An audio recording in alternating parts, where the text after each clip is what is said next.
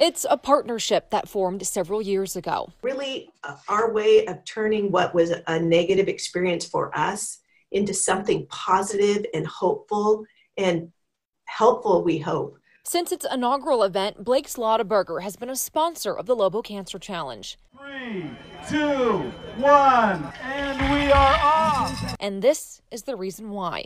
In this photo is current owner Ron Rule and his wife Gwen. In 2008, Gwen was diagnosed with stage 4 lung cancer after doctors found a growth on her spine. The family scrambling to find treatment and had to go out of state for it. We were told initially that she had 6 months to a year minimum, and she lasted for 3 weeks in that facility. Her daughter says the family had a devastating experience with doctors. Basically, the doctor went MIA on us. The family reached out to a friend, a doctor at UNM, for some clarity and some closure.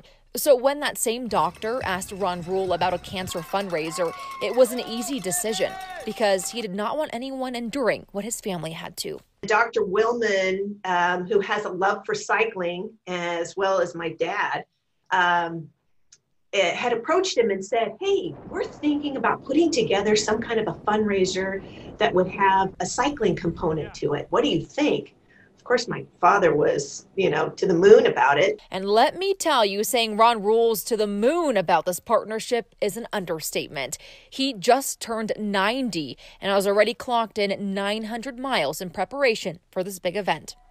I'm Sasha Leninger, KOAT Action 7 News.